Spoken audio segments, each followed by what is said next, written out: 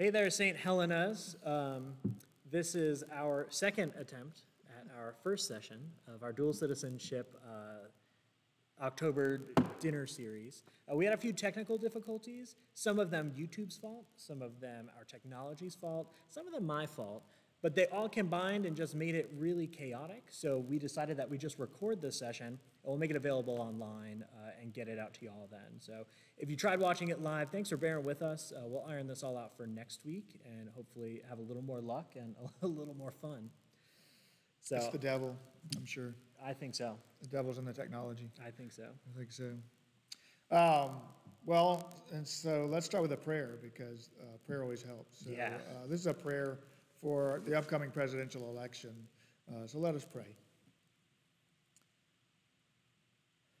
Almighty God, to whom we must account for all our powers and privileges, guide the people of the United States in the election of a president. Bless the nominees, Donald Trump and Joe Biden, Mike Pence and Kamala Harris, and pour your grace upon their families. Grant that we might receive a president who, by faithful administration and wise governance, may protect the rights of all citizens, unify our nation, and fulfill your purposes for this country. And all this we ask through Jesus Christ our Lord. Amen. Amen. So welcome to the first of our three-week series called Dual Citizenship, Conversations about Christian Responsibility in an Election Year.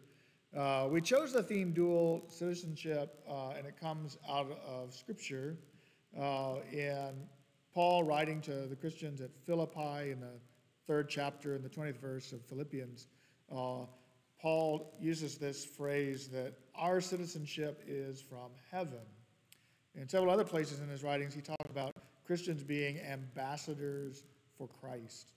And in that imagery, Paul is clearly acknowledging the reality that we all know, and that is the people who follow Jesus really have dual citizenship. We are citizens of the kingdom of God, and then we are also citizens of whatever nation in which we live and move and have our being. So in our case, we're citizens of the kingdom of God, and we are citizens of these United States. And sometimes there's tension that happens when you have dual citizenship. There are demands, and there are values, and there are tensions in that.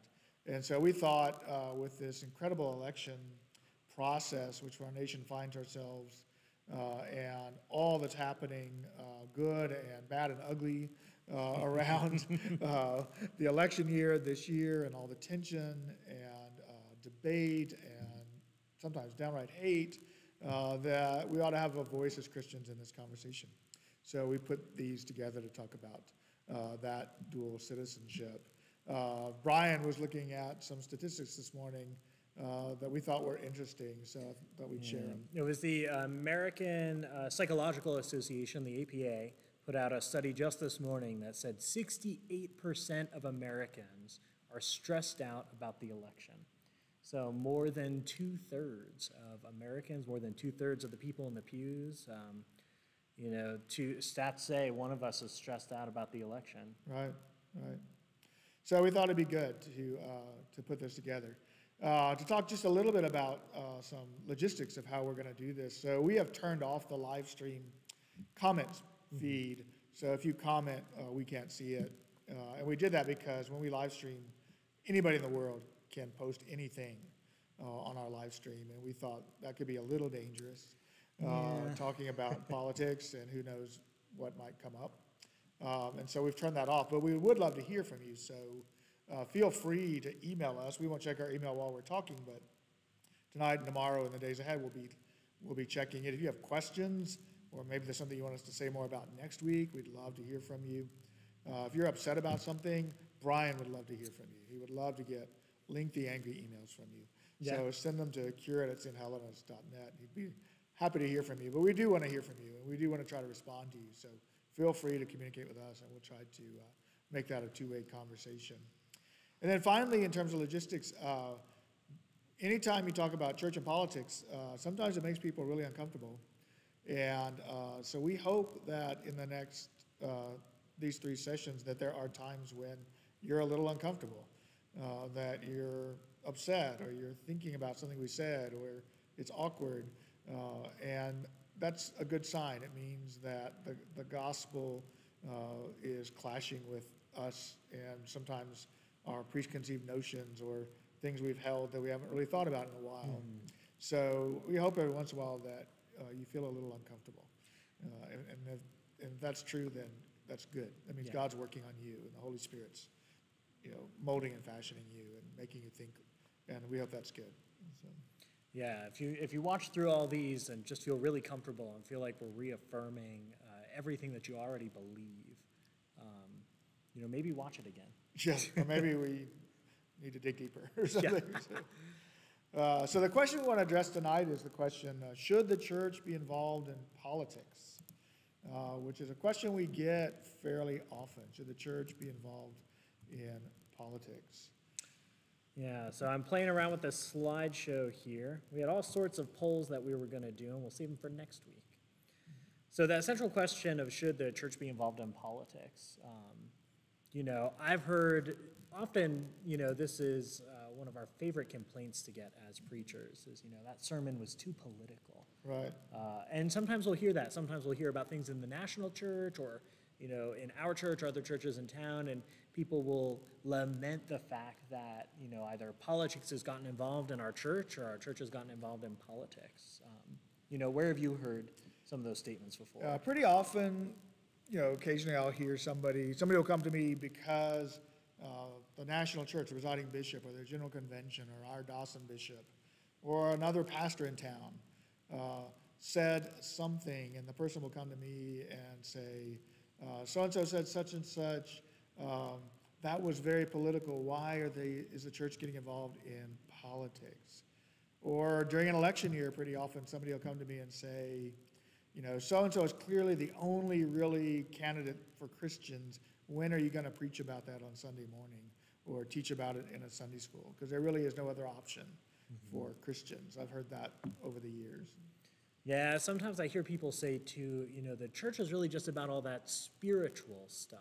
It's me and Jesus, or, about saving souls and going to heaven and all that dirty, messy, worldly politics. That's not what the church is there for. We should rise above all of that. Right. And it got me thinking a little bit about, what even are politics? What does the word politics mean? And really, at the end of the day, politics are just the rules and the systems that we have to organize our common life together.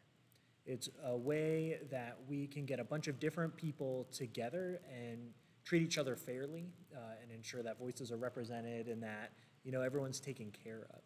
So politics are about ordering our common life, and it made me think a little bit about our church on Sunday mornings, because we pray out of a book of common prayer, which orders and governs, our worship together to ensure that a bunch of different people can all come together and pray in the same language and in the same way, that we can find a way to get along. So I think part of what we do in church is similar to what we do in politics. And that means that politics then, of course, refers to this election and everything that entails. But it refers as well to the politics of right here in Bernie. It can refer to politics within a household or a workplace or a school district. And it doesn't always have to be a bad thing. Politics, again, is just how we get along, how a bunch of people, what systems they can put together so that they can live together well. And oftentimes when we use politics as a bad word, when we say, oh, that's just too political, what we mean is often that's too partisan. Or sometimes, that's a political view that I don't agree with, and it makes me uncomfortable.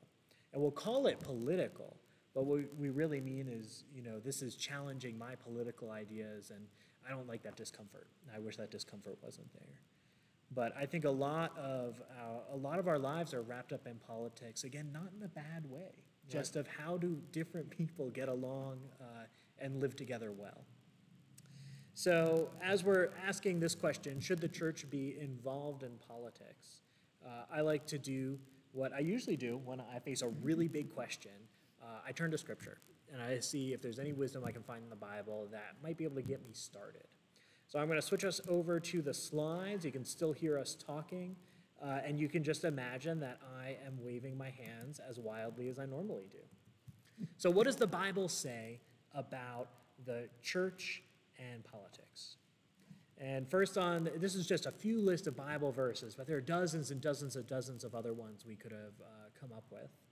And I put that verse from Philippians there that talks about our citizenship in heaven. And I pulled this verse out of Exodus. In the Exodus story, Moses and Aaron go as the representatives of God's people, and they go to Pharaoh, who's the king, the president, the head honcho of the whole Egyptian empire. And they say to Pharaoh, "Let my people go." God says, "Let my people go." And I've been listening to a podcast with the presiding bishop, Michael Curry, and he compares the scene in Exodus kind of to the civil rights era. It's this sense of, negotiating, a group of people negotiating with those in power to secure liberation and freedom for themselves. And the whole sequence of the miracles and the plagues, you can see it as part of these ongoing negotiations of, how do we find our freedom? And then in Matthew, this reading is going to come up in the lectionary, just a week from Sunday. The Pharisees are asking Jesus if, people should pay their taxes to the Roman Empire. They think it's a trick question. And Jesus answers them by saying, "Give therefore to the emperor the things that are the emperor's, and to God the things that are God's." So it seems like Jesus is saying, pay your taxes. That's a pretty political statement. In Romans 13, Father David and I spoke about this just a few weeks back in our Romans Bible study. Paul writes that people should be subject to their governing authorities, that God is the true authority and God has set up all human authorities, and so we should follow them because they've been instituted by God. It's really affirming kind of worldly political systems. But then, this passage from Daniel is one of my favorite Sunday school stories, Shadrach, Meshach, and Abednego. And they are, they're political officials. They're Jews who are appointed by the king to govern the affairs of the province of Babylon. And when the king commands that they should worship his gods, and they rebuke him, and they say, "We're not going to do that." Excuse me. They say, "We're not going to serve your gods, King Nebuchadnezzar. We're going to serve our God." So you get this instance where there's drama and court intrigue, and this instance, again, of God's people pushing back against their rulers, back against the government authorities. And I'm struck overwhelmingly by how much this language of Lord and King and kingdom and nation, this language is found all throughout Scripture, and it's really political language. When we say that Jesus is Lord, we're confessing that somebody else is not. And then, I like to think about what do we see in church history?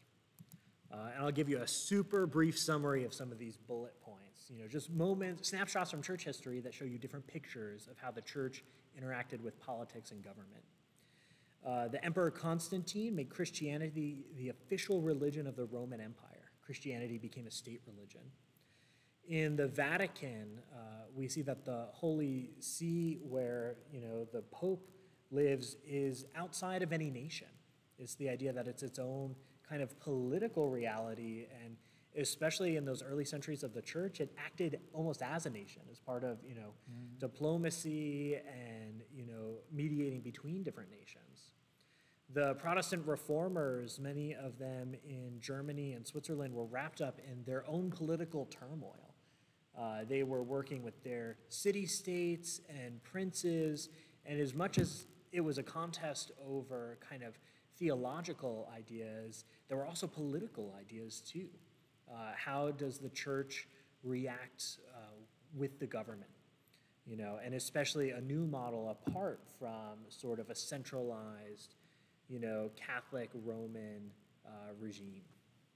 The Church of England, of course, is, kind of our ancestor church as Episcopalians, and it came about in the Protestant Reformation as a national church.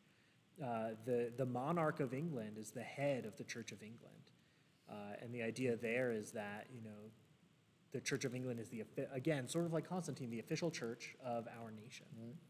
The Puritans were persecuted by the Church of England, so they fled when they could to the New World because they wanted to create a new community where they had freedom to worship the ways that they wanted to. It was sort of this sense that government shouldn't be involved in forcing us to worship one way or another. And that, strain of an idea is enshrined in our Constitution and our Bill of Rights, as the Founding Fathers made it clear that in the United States of America, the government shall not enforce any one particular religion as a national religion. Any person in this country should be able to worship in whatever way they choose. I think, too, about the German church struggle, which is Germany in the 1930s and 40s with the rise of Hitler and the Nazi Party. And some of the German churches supported Hitler and the Nazis, and some of them pushed back against him. And there was this real search for the conscience of the church as they figured out, what is our responsibility faced with this new political regime? And there are a few figures who came to mind as well. There's Ambrose of Milan, who was an early bishop. And when the Roman emperor of his time committed a massacre, he excommunicated him and withheld communion until the emperor would repent and do penance. And the emperor did repent and do penance. And it was this remarkable moment where, the mighty emperor of this world-spanning empire, knelt and, put on sackcloth and ashes. At the behest of a bishop. Another bishop, Archbishop Thomas Becket of Canterbury, was assassinated by the king over a dispute of taxes and the question of church authority versus state authority. Pastor Dietrich Bonhoeffer was part of that German church struggle, and he was implicated in a plot to assassinate Hitler. So you have one clergy person who's assassinated by the ruling leaders, and another clergy person who's trying to do the assassination. The Reverend Dr. Martin Luther King Jr., as part of civil rights, you have an instance here where he's a well-respected clergy person who's involved in this massive movement, this protest movement, looking for freedom and liberation and human rights for black folks in the United States. And Archbishop Oscar Romero served in El Salvador, and he was killed while performing Mass by, his political opponents. So we can see throughout church history, right? There have been different relationships, times when the church and state are close together, times when they are far apart. There are times when, individuals in the church work well with the state or when they push back against the state and challenge it. So it's this really diverse witness of all the different ways that we could see a relationship between the church and state. And clearly throughout all of this, the one thing that was clear to me as I did my homework was that the church is involved in politics throughout Scripture and throughout history. True. So, what about today? Should the church remain involved in politics? What do you think, Father David? I think so, and there's this entire conversation happening about how our nation should be governed, or how our community should be governed, and for the church to be absent from that conversation is a little bit of a scary thought to me, that we should not be able to weigh in as the people of God and with the values of the kingdom of God and try to have them woven into the life of our communities. It's a scary thought that the church would have no voice in that. It's interesting to me, quite often when somebody comes to me who's upset about the church being too political, oftentimes they'll quote, well, what about separation of church and state? Or sometimes they'll say the opposite. What about freedom of religion? Or one nation under God? Sometimes we get quotes like that. It's always interesting to me that pretty often we begin our argument or our debate about the relationship, about whether the church should be involved in politics or not, and we begin from the sort of the state side of the argument, from the sort of constitutional kind of phrases, separation of church and state and things like that, which, by the way, is not in the Constitution, that phrase. But as Christians, we might want to start from the other side of the debate. We might want to start from the church side of the question about should the church be involved in politics. we might want to start from the church side, and we might want to ask questions like, are there stories from Scripture that enlighten our understanding of the role of Christians in any nation? How does the church's tradition guide us in terms of our moral responsibilities as Christians in this land? What does human reason tell us? For example, if we say the church should not be involved in politics, what are we saying is the role of the church, and what is not the role of the church in our society? And pretty often, not so much in the church realm, but in the community realm, I'll hear people talk about separation of church and state or freedom of religion, and the way they interpret that is not so much freedom of religion, but freedom from religion, as if there should be absolutely no hint of any religion in the public life of America. And I'm pretty sure our founding fathers did not have that idea, that there should be a total vacuum of religion or religious conversation or values in any of the public life in our country.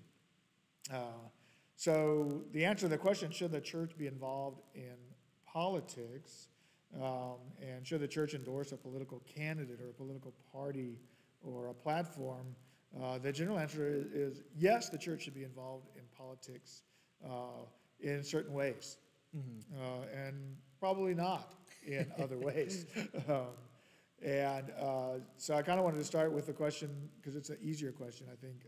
Should the church ever endorse a political candidate or endorse a political party and say, should I stand up on Sunday, as sometimes somebody asks me, and say, you should vote for this person. They are the candidate. And most of the time, the answer to that is no. The church should not endorse a political candidate. And here's why I think that that's true. Each candidate may have certain Christian values as part of their speech making, their own personal platform, or even their party's platform. They might have initiatives like healthcare. Jesus was a healer. Healthcare is a Christian value. They might have be against the death penalty or pro-life. They might have social justice initiatives, all of which are part of the values of the kingdom. But there is no candidate who fully and clearly expresses the Christian teaching in all of its totality. They may have parts of it woven in there, and values woven in there, and they may or may not be churchgoers even. But there's no candidate that fully expresses the width and breadth of the teaching of the church. And so we have to look at what does our platform say as Christians? And the same is true for political parties. Each party may have certain Christian values in their platforms, but no political party clearly and fully expresses the world that Jesus describes in the Gospels, and the way we think about the ideals, the vision of the kingdom on earth. No party has captured that. They may have little pieces of it here and there, but they're not on the same plane as the vision of the kingdom of God on earth. So again, endorsing a party is probably almost a never. A couple other points to think about. It is not a sin to vote for any candidate, Republican, Democratic, Independent. It's not sinful. Every once in a while I hear that from others.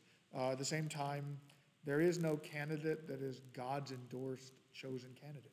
And God has not let us know that. And so there's not one that fully has the endorsement of God. And I think the other is Christians should be really careful to not to make just one value in a candidate or a party's platform the single reason they vote for that person or party. We should be more than one issue voters as Christians, because there's a whole lot more to the kingdom of God than one particular value. And so what does that mean? It means that each Christian should be an informed citizen, should be an informed voter. We should do our homework. We should read platforms. We should listen to speeches.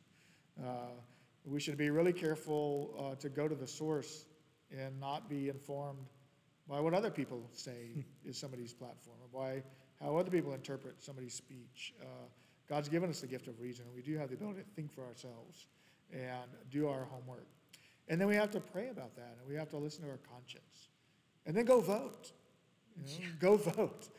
You have a gift of freedom in our country that isn't true for every people under the sun. So go vote. Do your homework, be an informed citizen, and go vote.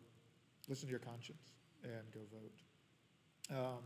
And then finally, I kind of want to make an exception to the rule because I'm an Episcopalian, and we kind of have this via media between two extremes sometimes. And I do believe there are certain times in history when the church probably should endorse a political candidate. What I mean by that is there may be times at some time in the future in our nation's history or our state's history or our local politics where we are faced with a person who is running for leadership, running for political office, who holds a very extreme position that is very opposite of the kingdom of God. For example, if somebody was a neo-Nazi and they ran for political office, or somebody was a white supremacist and they ran for political office, or a person who ran a campaign about oppressing freedom of religion as part of their platform, then the church might really feel it needs not be silent and needs to endorse a candidate. It kind of goes back to what Father Brian was saying about the history of the church in Germany as Nazism and Hitler came to power. And sadly, too often the church was silent sometimes as that was happening around them. So there may be occasions, and I'm not saying that is happening right now, but there may be occasions where the church does say, this is not a good choice. We need to be over here on this issue. So let me turn that over to talk about a little bit about going back to the question, should the church be involved in politics? Yeah, and it's, right, if anything's really clear to me right now, it's that the answer is kind of complicated and it makes me uncomfortable, right? Because I think that, when we look at the different candidates and the different political parties, and you say, well, none of these fully capture Jesus' vision for the kingdom of heaven, but that doesn't mean that we should give up on the whole project entirely, right? It doesn't mean that neither of them are worth voting for, but it means that I have to do the hard work of discernment and prayer and talking and listening to figure out, who best in any given election or any given moment might put us towards that trajectory. And you might be wondering then, if the church is supposed to be involved in politics, what kinds of things do we do? How do we get politically involved? And let's see if I can bring my slide back up here. Look at that. All right, just a little head in the corner. How can Christians be politically involved? There's a ton of options. As Father David said, the first most important one is go and vote. It's such an amazing privilege and gift that we have. And we'll talk about it more in future sessions of this class, more specifically. But voter registration just ended in Texas. Early voting opens on October 13th, which is next Tuesday. So there are lots of opportunities to get involved there. You can be politically involved by having hard conversations. And that doesn't mean that, I am hard to have a conversation with, as so often happens in our political discourse. It means being willing to be vulnerable and uncomfortable, to really get to the bottom of how somebody else thinks and feels, and try and figure out why you think and feel the ways that you do. You can write letters to your elected officials. You can listen to people with different opinions from you. Go out of your way to find news sources that you don't agree with, just to see where other people are at. You can participate in nonviolent protests, marches, walkouts, sit-ins. That's a large part of the history of the church. You can stay well informed, you can lobby the government, and some people even serve as elected officials. Yeah, one of our own city council members, here is also leading music for us on Sunday mornings. And we have members of our church serve on the school board. So you might get the call to serve in your community or state even or beyond. Yeah. And as we think about these, these are all ways for us to get involved. And what do we want to get involved for? We really want to present, in presenting our voice on politics, we really want to be lifting up the things that Jesus cared about, right? The policies that should matter to us as Christians should match up with the things that we see reflected in Scripture. And that's a huge list, right? There's so much that God speaks to. The dignity of human life, how we treat the poor, the widow, the orphans, the homeless, religious freedom, racial reconciliation, promoting peace, both at home and abroad, really prioritizing good education, and looking towards restoring our justice system to make it fair and equitable and restorative rather than punitive. We want to give people employment opportunities. We want to give everyone a chance to secure housing. We want a healthcare system that really takes care of people. At the end of the day, Jesus' ministry was all about healing. So healthcare should matter to us. All throughout Scripture, God talks about how we treat the alien and the stranger. So how do we treat immigrants? And neither of those are, political partisan issues that fit into one candidate's platform or another. They're realities of our common life together.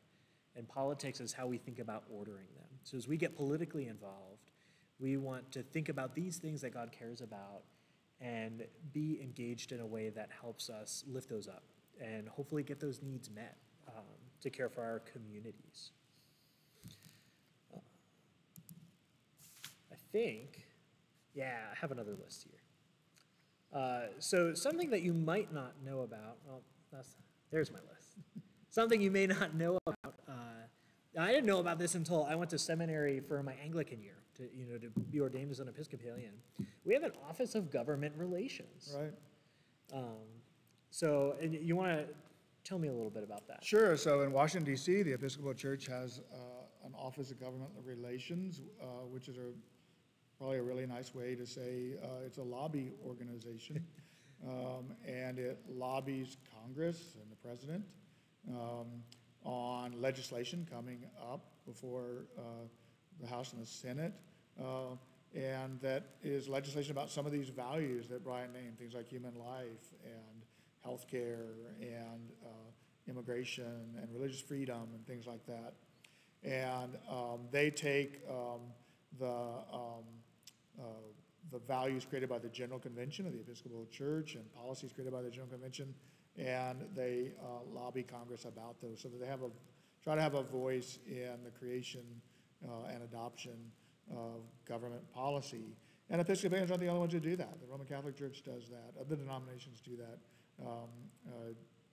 American Jews do that. So it's not just an Episcopal thing, but there are several churches and denominations that have lobbying in Congress. And then, of course, we have this really unique opportunity as Episcopalians that in Washington, D.C., the national cathedral is the Episcopal Cathedral of the Diocese of Washington, D.C. And it has this, incredibly unique role in history and in political life. And there are often speeches given there by presidents. There are often presidential funerals held there. Woodrow Wilson is buried there. And it has a voice in the conversation going on in the nation sometimes because of its prominence in the city of Washington, D.C. And so pretty often you see it on the news because something is happening, and that's the platform or the place where it's happening, which is pretty cool. And it's a cool place to visit if you've never been there. It's well worth the trip to go. Gorgeous building. Yeah, it's really a cool place. So, and I think it speaks to our Anglican heritage a bit too, that, there's a little bit of, the Episcopal Church being the national church of our country, and not in the way that, all Americans should be Episcopalians, but in the way that we particularly want to be part of the conscience of our nation. and that we don't want to be afraid about engaging in the political realities of our common life. To, hopefully elevate both our church and worship, but also elevate, our political conversations. You may or may not know that the Anglican Communion, of which the Episcopal Church is one province, has an envoy to the United Nations that is present in New York of the United Nations and in conversation with world leaders about things that matter to God, things that matter to Jesus, and the Anglican Episcopal way of living those things out. And so there's a voice in the United Nations from your church, the Episcopal Church is part of the Anglican Communion, which is kind of cool to think that there's somebody there having conversations in hallways and meeting with dignitaries and world leaders sometimes to lend a voice into that political conversation. Yeah. So I put a few links up on the screen here. Look at that. And this is the website for the Office of Government Relations. And there's two parts of it I wanted to draw your attention to. I really like their action alerts because it shows you what the Episcopal Church is lobbying for, and you can sign up to get email alerts from them. Mm-hmm. And it's not partisan stuff. They're not endorsing candidates or anything like that, but they choose some of those issues that we talked about that that we see throughout Scripture that matter to God, and they find ways to lobby the United States government. And they have a really cool system where you can, they'll pre-generate a letter for you to send to your representatives. So it's something that I try to make a point of, when issues come up, I get them in my inbox and I see, I care about this. This would be really good. It's very easy. It doesn't take a lot of time for me to send off a pre-generated letter to my representatives telling them, as an Episcopalian, this is what I think and this is how I feel about this issue or this piece of legislation. They also have another tab for civic engagement. And this is all about the election. So it's all about equipping you with the tools and resources you need to vote, to have hard conversations, and to try and be a healing voice in our national conversation. How can we reach across divides and, really make a commitment to each other, both now and after the election, that we really are one people. And there's some prayers on there too, on that side as well. Yeah, there's some good prayers. There's a ton of stuff there. So if you're interested in more information, you want to kind of explore a little bit about, what does the national church do as part of its political involvement? I encourage you to go and check those out. So to sum it up for tonight, the question, should the church be involved in politics? The answer is yes. Mm-hmm. The church should be involved in politics. Not necessarily partisanship, as Brian said, but in the political life of our country, because the values of our national life and what happens in our country matter to God. And so they matter to us as Christians. And so, yes, we should be involved in the political life, the organizational life, the legal life of our country. But should we endorse individual candidates? Probably not. Probably not, unless there's some extremism happening. And so you will not hear Brian or I on this coming Sunday endorsing any of the nominees for president or vice president or any of the other offices that are going to be on the ballot in November. Mm-hmm. Do your homework, be an informed citizen, say your prayers, listen to your conscience, and go vote. Yeah. Go vote. Next Wednesday, we'll be back again, hopefully live streaming and not recording, hopefully without any technical difficulties. We'll try to get the devil out of the wiring by next week. And kind of the topic we'll start off next week is which party do Christians belong to? Which party do Christians belong to? And so we'll tackle that one. And again, we'd love to hear from you. Send us some feedback if you'd like. And thank you for listening to us for a little while tonight. God bless you and your family and your household, and we hope to see you really soon. Take care, all.